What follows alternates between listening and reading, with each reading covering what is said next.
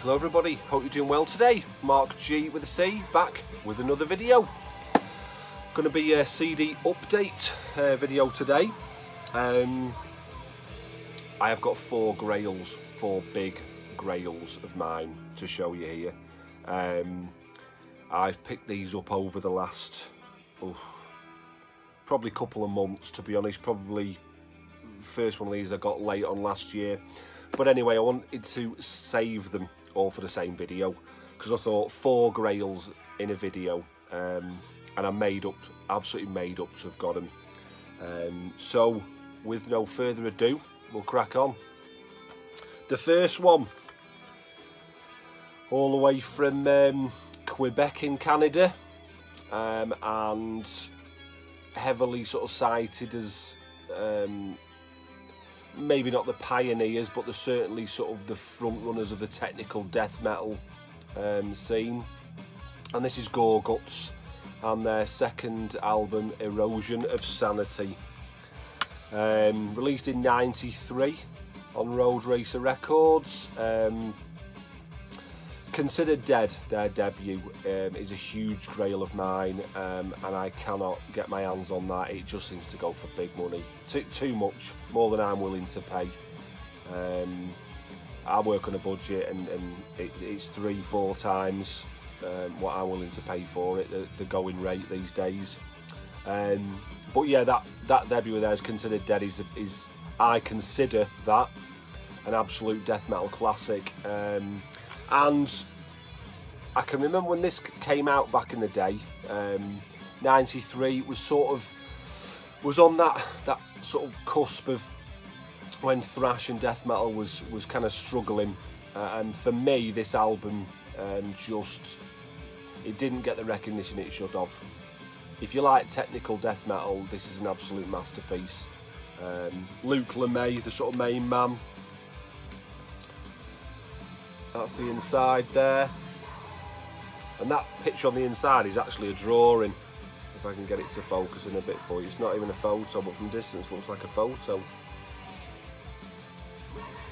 Yeah, technical death metal at its finest. The first one, Considered Dead, is not as technical as this, and the more they sort of got into the career, I mean, I think the next album after this was maybe recorded about 5 years after this. And they just got more and more technical. But yeah, from Canada, Gorguts, and the '93 release, The Erosion of Sanity.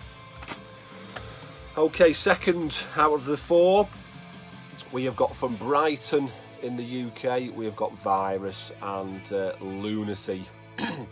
I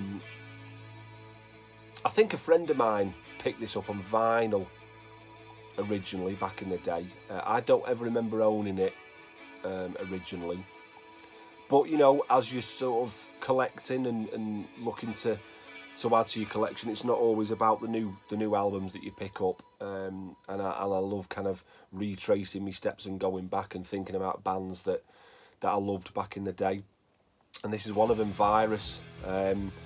This is, what year was this released? God blimey, 89 was it? Has it got a year on there? Yeah, 89. 89 on the AVM record label. Hope that glare's not too bad there. It's just showing all my hi-fi and my phone off, isn't it, really? But yeah, AVM Records, quite a small label. Metalworks, as it says on there.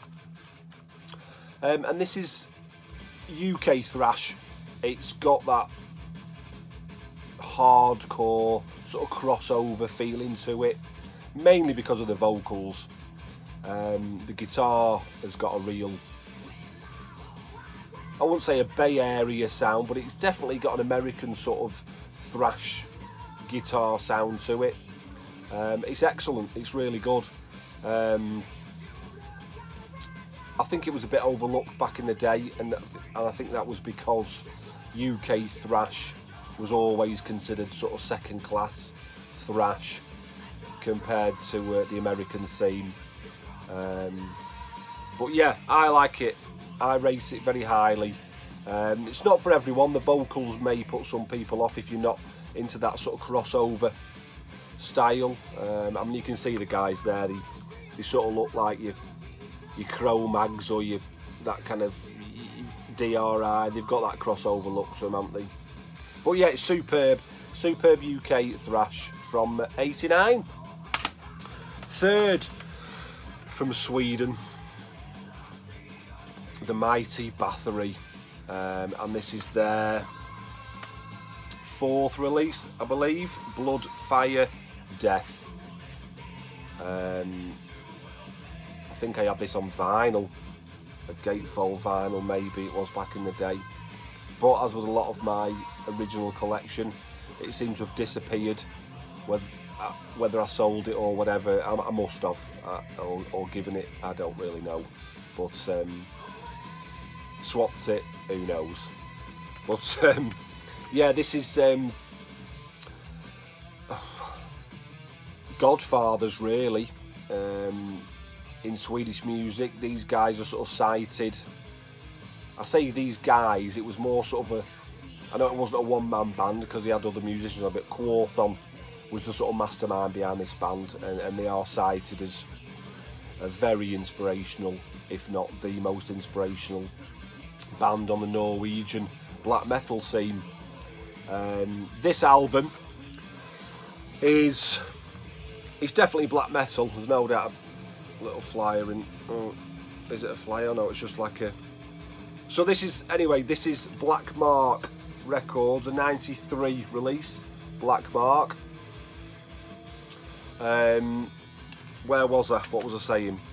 Yeah, this album, it's very black metal orientated, but this is I suppose the point where Bathory were turning into what they would class as Viking metal, and you could say this was kind of the first time that Viking metal was being heard, you know, compared to that pure black metal. Hammerheart, their next release, was completely away from the black metal and really focused on the Viking metal. Yeah, just absolutely fabulous. Produced by Boss and Quorthon, the sort of main two men. This has been on my want list for a while now. I would like to pick up the, I'm sure there might even be a Noise Records. I've got Hammerheart on a Noise Records CD, so I'm thinking this might be the same, or maybe this was released on Under One Flag. I would really like to get that OG press of it, but this is a Black Mark release, so it'll do me for now. And how weird's that look? Two barcodes on there, and they're both the same barcode but different two for some reason. So yeah, Bathory from Sweden, 93, yeah, 93 original release. This is I think this is a 2003 reissue, I think. Please let me know if I'm wrong. And my fourth Grail, yeah, made up to get this, absolutely made up to get this. I've seen this a few times on Roadrunner, but I know there's a few Russian boots out there of the Roadrunner version, so I was always going to look for the UK Under One Flag press. And this is Holy Terror and their album Mind Wars, their second release, from LA in America. What year was this release? 88, yeah. An 88 release. I always loved that artwork on the inside there. Now, I did have this on vinyl back in the day, and again, it was either sold, swapped, given, whatever, I can't remember. But yeah, I love this album. This is, for me, the most, for an American thrash band, the most un-American sounding thrash album. When I first heard this, saw it on the Under One Flag label, so didn't sort of associate with being in it. I didn't know where they were from. I would have honestly classed this as German. Definitely European thrash. Keith Dean's vocals, so different, so unique. Kurt Kill felt the guitarist, I do believe. I think he may have been in Agent Steel at some point in his career. But just fabulous, fabulous album. It's thrash metal, it's speed metal, it's not as straightforward as thrash metal, there's more to it. And a lot of that's down to Keith Dean's vocals. Absolutely love this album. I have picked up, is it on that side? I did pick up the CD that's got Terror and Submission on it as well, which I do enjoy, but this is the album for me. Mind Wars. Did I show you the inside? Oh, I did, yeah, that great artwork there, look at that. That's better than the album cover for me. So that's it. 4 Grails: Holy Terror, Mind Wars from 88, Bathory, Blood, Fire, Death from I think 93. I hope I'm getting that right. Virus, Lunacy from 89. And Gorguts, The Erosion of Sanity from 93. So absolutely made up to have those in my collection now. Always hunting down, not obscure, because it's not obscure, but hard to find music. And you know me, I will only get it if the price is right. I don't like paying over the top for it. I kind of know what it's worth, what I'm willing to pay, and I will keep on hunting it down until I find it for that price. I won't pay over the top. So yeah, made up to have those in my collection. We have been listening to the new Metal Church, Damned If I Do. That's what's spinning in the background. Thank you very much to our friend Darcy over at 6 Strings 9 Lives for hooking me up with that. It's a belter, I have to say. Really, really good, really good. So thanks for that, mate. Yeah, that's what we're listening to in the background. Thanks again, guys, as always. Thank you for watching, thank you for taking the time to listen to me waffle on and show you bits of my collection. Appreciate each and every one of you. Please leave a comment, let's chat about the music. Tell me if you've heard about these albums or you've not heard about them. But yeah, thanks guys. Until I speak to you again, take care, all the best, and see you soon.